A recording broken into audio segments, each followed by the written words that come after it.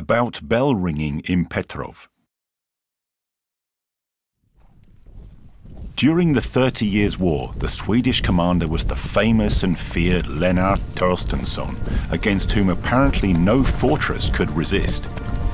It was with this reputation that in the spring of 1645 he arrived in front of the Moravian city of Brno. Torstensson was certain that within a week everything would be over and that he would be able to attribute to himself yet another great victory. His troops quickly occupied the suburbs and then attempted to break through the city walls. The citizens of Brno fought back valiantly, though. Amongst the Swedes there were a growing number of wounded and dead, and they had already had enough of this long war. Their grumbling became louder and louder because the week first turned into a month, and then the month turned into a quarter of a year. Brno continued to resist, however, and Torstensson's debilitated army was diminished by a third. The defenders also suffered, though. They were short of food, and they also had a large number of wounded and dead. The city walls were also badly damaged by the Swedish gunfire, and although they fought bravely, they felt that they would not last long. Both sides were therefore eager for a quick resolution, and so Torstensson summoned his commanders to a pub located in the suburbs to discuss with them what they should do. While he was proposing a toast, a cannonball fired by the defenders came flying through the window and smashed the cup that he held in his hand.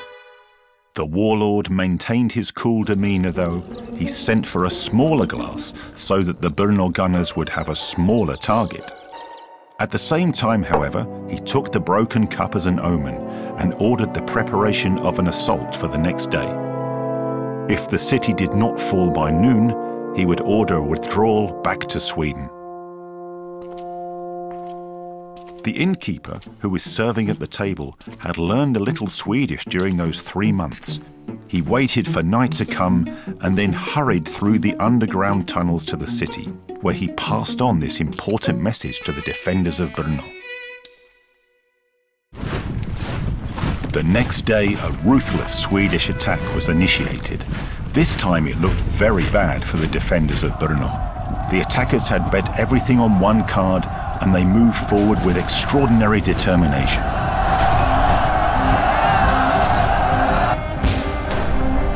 In several places they had already quickly climbed over the walls, and it seemed clear that in a short time the city would be in their hands. Just at the most difficult moment, however, a loud, majestic sound rang out over the entire city. The bell of the St. Peter and Paul Cathedral had just struck noon. The Swedes wavered, while on the other hand, fresh strength poured into the veins of the defenders, and suddenly they were able to resist their formidable opponents even in the course of what became its final onslaught. They charged forward against the attackers and drove them out from the streets of Brno and outside the city walls. Torstensson realized that he had lost. He angrily threw his cup of wine into a corner and gave orders for his soldiers' withdrawal from Brno. In the evening, when residents finally felt able to relax and take a deep breath, they learned that it was a deceit that had saved their lives. At the most difficult moment, the defenders sent one of their number to the sexton in Petrov with a desperate plea. He fulfilled it without any hesitation.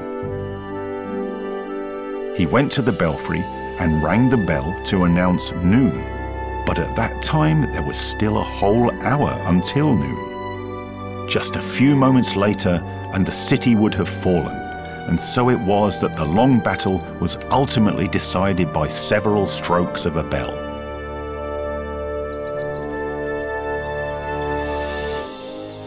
Since that time, the bell in Petrov has always announced noon at 11 o'clock. Thereby recalling the event that saved the city from the Swedish commander Torstensson, and also how important it is in life to believe in yourself at the right moment.